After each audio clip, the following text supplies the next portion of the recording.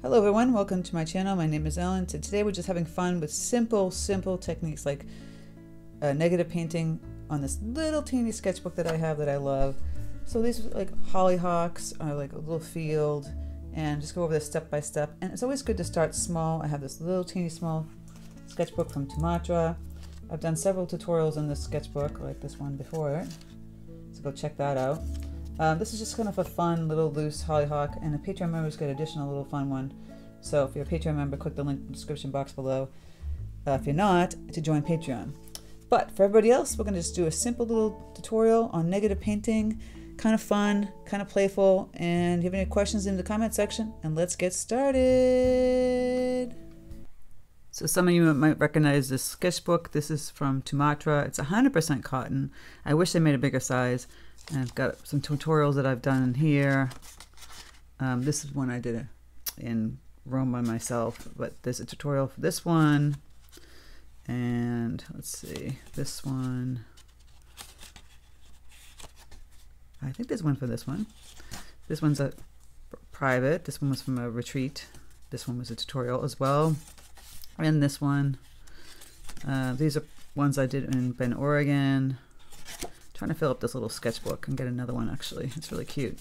And this one was a tutorial, which is a really great one. You should check it out. So this one I figured, let's do another floral, and I'm gonna play around with like negative space. If you don't know, negative space is like, you know, we don't paint white with watercolor like you do with acrylic and oil. You have to leave the paper white.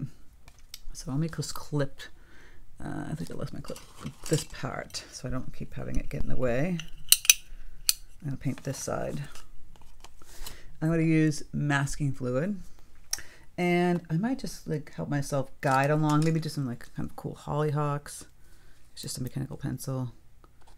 Kind of put the, where I'm going to put the stakes here, kind of going like this, and maybe some small ones there. And then I'll take this, this is PBO drawing gum. Now, if you can just, you don't have to use masking fluid and kind of paint around it, but it's a lot easier if you do. And we'll just do some circles. Maybe some little off circles here, but you know what hollyhocks look like. They're just basically circles.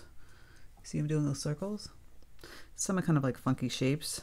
So picture if we had like funkier shapes, smaller, and do a couple of little ones up this way. And some circles. And it doesn't have to be a hollyhock, it can be other kind of flowers too. We can play with doing like little daisies. I'm going to put some daisies on the bottom. Kind of mush these little circles and do a few little doodads up top. This one's a lot of I got a lot of it here. Kind of lift some of it up. So what I suggest for the bottom half is kind of splatter it, but you want to cover the top. So I just put a piece of just paper here, cover the top, get your little brush. Grab it. I always splatter, like how I splatter is I slam a brush on top of another brush. So, oh, that's a big one. I'm trying to get little ones. Here we go. Move this up a little bit. Doesn't want to cooperate, does it? Some little splatters like that. The big ones, I can remove those big ones. They're kind of goofy. Or we could put little dots. And you can actually just paint little daisies too. This brush isn't small enough to get little lines. You might need a tinier brush, but I just think the little dabs, or even put some more dabs here, just kind of mush these little, kind of sweet. It just gives it a variety. Again, you can just do the hollyhocks like I showed you. Bigger circles, little kind of small circles. And if you want to put a couple little dabby doos for some wildflowers down here, do that. And this is not a good brush that I'm using. It's like an old crappy kind of brush because it will wreck your nice brushes. So don't use your nice brushes. So that's all you do. You do a couple of lines here and then do some doodads down the bottom. And then you have to let that dry.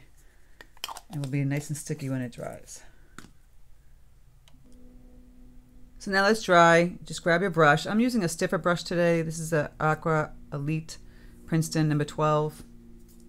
You know, choose whatever you want. I'm just doing this. For some deeper greens, Prussian blue, yellow, burnt umber, or burnt sienna. So here's the burnt umber. I'm going to a fair amount of this. Clean it off. Grab my yellow. So there's like a medium green, but as you add more Prussian blue, it's deeper.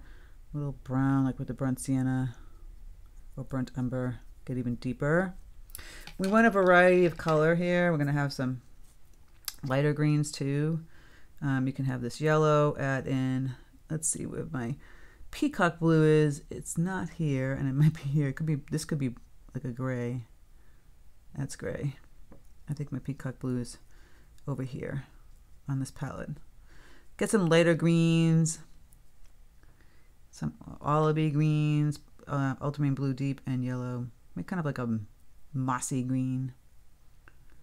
This is cadmium yellow deep that I use. I'm going to be playing around once wet on wet and adding in some deeper colors with the blues. Like this green. Ooh, add some burnt sienna and go back and add the blue. And I get olive green here. Playing around with different greens. I like to have them all ready to go so that you're not like struggling trying to mix them as you're painting it, because we want this wet on wet feel. Go back and grab my yellow. This is the peacock blue. More yellow, more chartreuse kind of color. And just add some water. So we're going to play with this whole guy. Start with some light green, because you want to put the light green in first and then kind of work around that. So I'm just kind of I'm just going to go like this with my brush. Lines, you can put the line in for the hollyhock. Now I thought about this. I could have put masking fluid where this line is right I'm doing right now, because now I have to paint around that. Didn't really think well about that one, and adding some leaves. But sometimes you don't even know. So I'm going to add these leaves like this. Where they're going to go, unless you're really super planning it out. And I'll see how I'm just kind of mushing my brush, the tip of it, kind of making little leaves on the side as I'm talking to you. I can put some stems. Now, don't make it super detailed because you're going to have to paint around it. You might make yourself a little bit crazy. So I'm just going like that. And I'll push down on the side, left and right. And then down here, we'll get a little kind of fun, just kind of wiggling, adding in some stems in a bit. Just like this. See, I'm wiggling the tip. I'm barely even touching the paper. It's kind of like a little dance I do. Now you can start to grab some of the other muted greens, the olive, and some of this. And then the olive mixed with that. So we're getting a variety of stuff here. I'll even grab some burnt sienna, water that down. We don't want it all pretty. You want to mix it up. Now up here, we want it much darker. We have to wait till this light green dries. We start playing with the darker green around that. You see it's going to blend right in there and bleed. So we really want to wait till it dries. So let's concentrate on the bottom half here first. We can get some darker tones. Again, just taking this nice tip. It's very wet, so we're bleeding in some color. We get that bright color here with a Kelly green happening. Very kind of loose and wild. If you want to put down like a flat kind of color like this, and then go back in and add more lines and things like that. So I've got some base of color down here. I want to leave it, I want all this to dry and come back and kind of paint around it a little bit. All right, now that it's dry, I'm going to start to take some of my darker greens. I'm getting this wet, it kind of dried. Grabbing my Prussian blue in there. And we're going to kind of go around our foliage and the lovely hollyhock.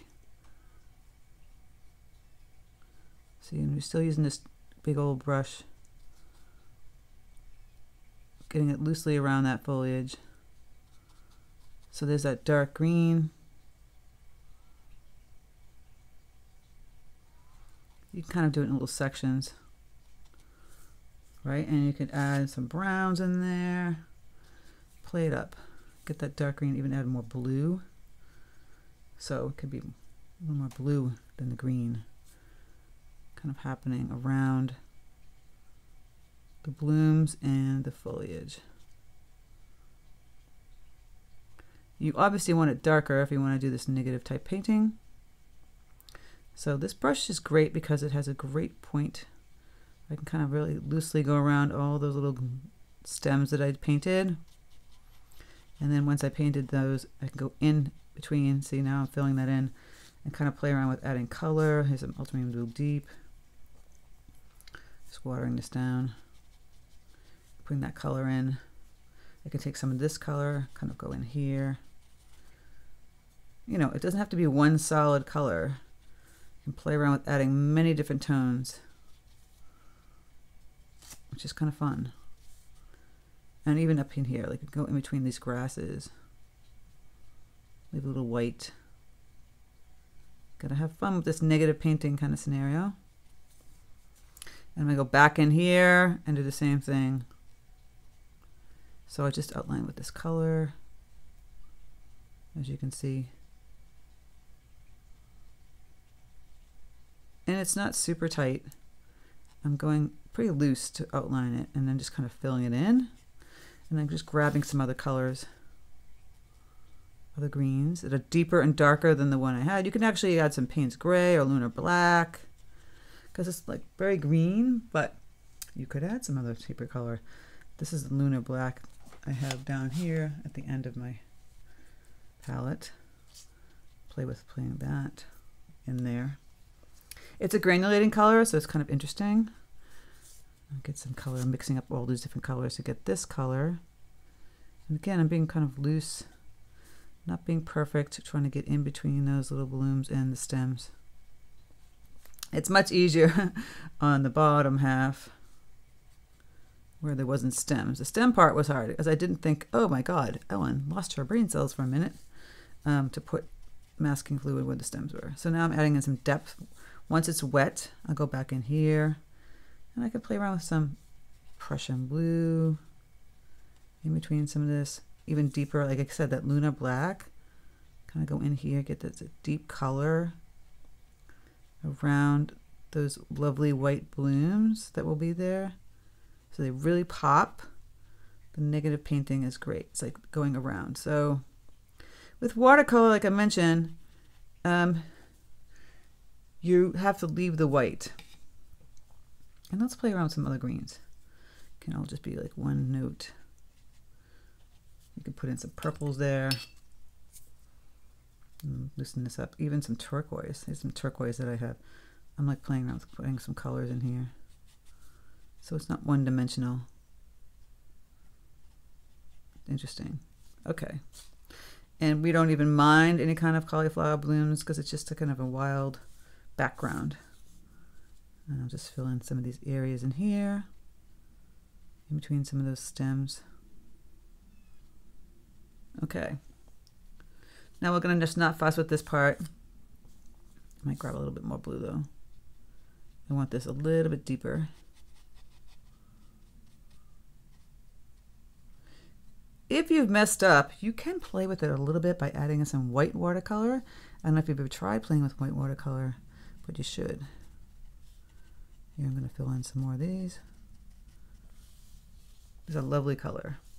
Okay, so now we did that part, and you can go down in here and kind of add some the stems I talked about earlier. We did the light colors, and we can go and add some depth with the darker stems and go around those little areas that we kind of splattered. So they really show up. So a lot of little white splatters in here. I'm kind of putting some dark, deep green stems right here. So Prussian blue, Lunar Black, a little bit deeper greens. Play around with that. Just kind of tapping. This is all masking fluid in here, so I'm kind of just adding in some leaves. So curve your brush like this. Like that, around where those white areas are for this splatter. So when we remove them, you can see them better. because we have the dark color around them. You won't see it as much as the light color is there. You need a deep dark color. I'm going to grab some of this lunar black, which is kind of fun. Put a little bit of that color around it, and now you really see it. Go back and add some Prussian blue. You can really just paint over those little white areas. And throw some dark color down the bottom. Okay. Kind of looks cool now, right? So we're going to let this whole thing dry, and we're going to remove the masking fluid and then see what happens. All right, I use this. It's called a rubber cement pickup to pick up all the masking fluid. It's like the best thing. I mean, some people use tape, and this is just easier. You're just kind of like rubbing, going back and forth, and it picks it up and keeps it all on the side there, the corners. Look how cute. I'm going to add some color now.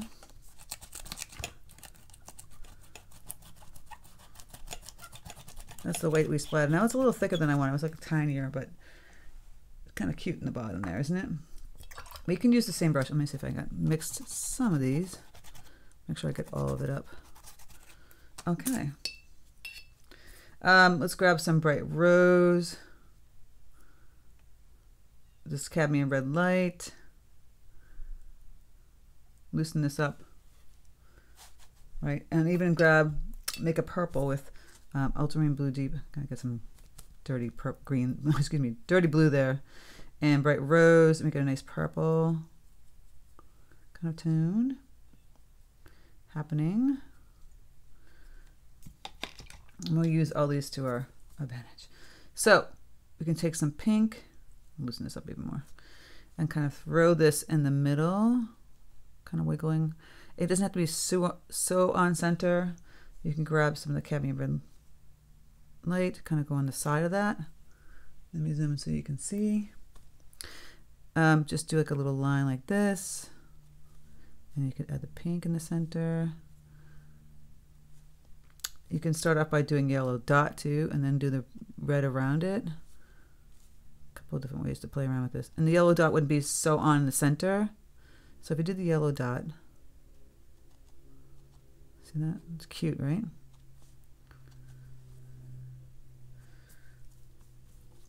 And you take the cadmium red light, you can go around it, almost like a little circle around it.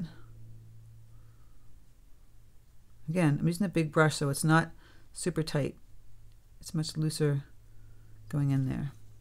Let that dry, add the pink, a little bit of this purple, kind of like a shadow. Maybe I'll add more blue or purple.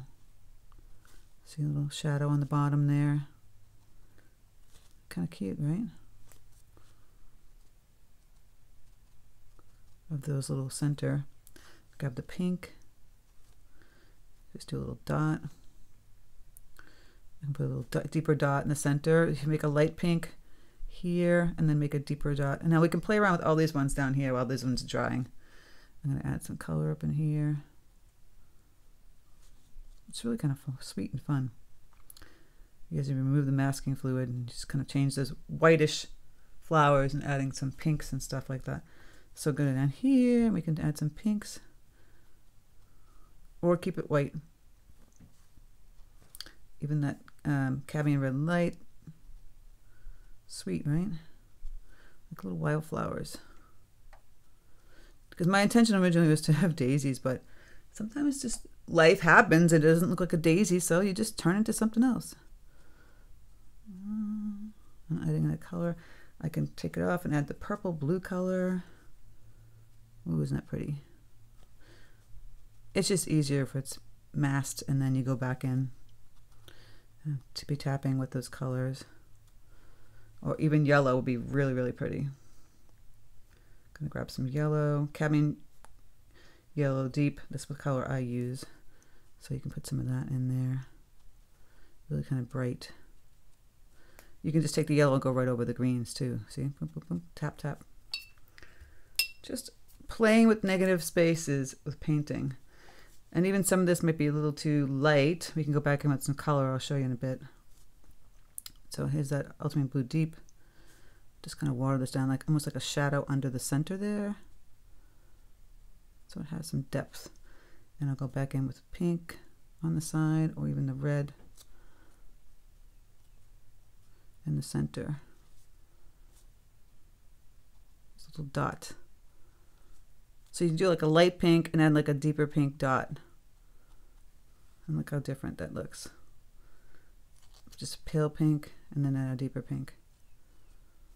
So little wildflowers in the bottom here, kind of sweet. Can add some greens back in here. Gonna add my cadmium yellow deep and my peacock blue. And fill in some of those areas that are too very light. Could add a little bit of that up here too. Went over the deep green. You can play with that. And if I want, I can go back in and play with adding on some more depth again with the even darker parts of this. I got green on that. Especially like here, I really want this part to pop. So I'll go in here and kind of fill that space in, see? Negative painting. It really pops now, doesn't it? Zoom back out. Look how sweet. Now I feel like I'm missing some leaves and some of these that should have been lighter. So if I make the paint pretty thick, cadmium yellow deep and a little bit of peacock blue. It's kind of thick. Another thing is to add the white watercolor, and then you can kind of make these little stems and greens coming off the side here. Maybe a little bit more yellow. And if you have tried using white watercolor, you can add a little white watercolor to it too. A little bit here. And watch. It's like adding gouache. See, now we added that. I'll add a little bit more yellow. And then we have our lovely leaves kind of coming off the stems that we kind of were missing. Sometimes you don't know until you paint the actual, you know, stem and see how it looks. Do up here, little dots. Actually bigger leaves coming off. I'll add in some more color with some browns, change the link color a little bit.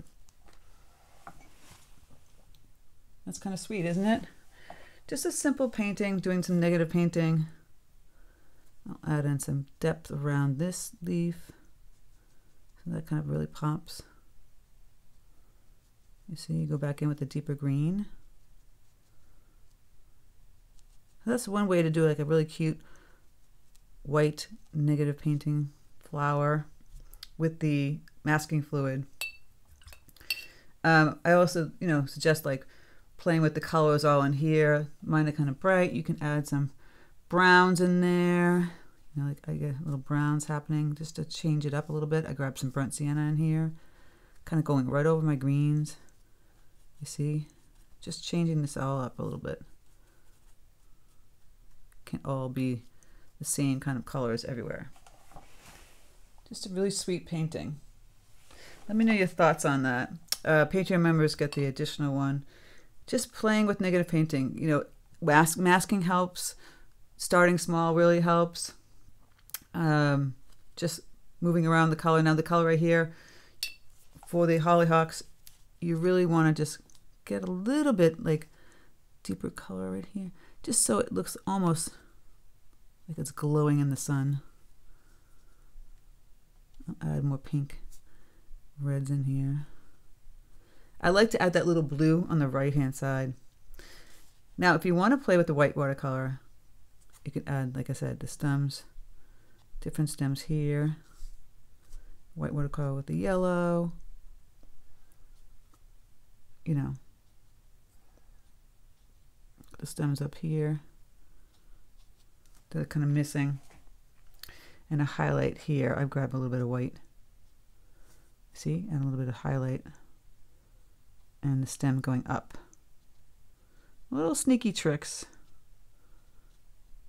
Kind of sweet to paint small. That's why I like to do it. And I have this wonderful hollyhock. Try some negative painting. There's ways to do it. You can paint around it. You can mask it. Because the watercolor white, it's kind of like being with gouache. The best thing is trying to map it out and then mask it out So I hope you enjoy this little quick and easy watercolor. Play with these kind of elements, negative painting, there's different types of flowers doing this. Think of white flowers that you have, and maybe you want to go and, if you're really good at painting a certain white flower, kind of draw that in, do some masking fluid and paint around it, some greenery. It's really kind of sweet. I might go back and add some deeper color down here too. So thank you guys so much for stopping by my channel. I always encourage you to, like, you know, just try different things. If it feels daunting, just do it anyway. And the small little sketchbooks are my favorite because, you know, they're small and they're less intimidating and much more easier to, you know, navigate than a big painting if you're just starting out. So like I said, Patreon members get an additional tutorial. If you're a Patreon member, click the, if you're not a Patreon member, click the link in the description box below to become a Patreon member. We have all kinds of exclusive tutorials, extra stuff that's on not on YouTube. You get first dibs on my workshops and watercolor retreats before the public. Lots of little perks, and a Facebook group where you guys can share your stuff and chit chat. So thank you so much. It's where you support my channel too. I hope you have a fantastic day. Take care, and I'll speak to you soon.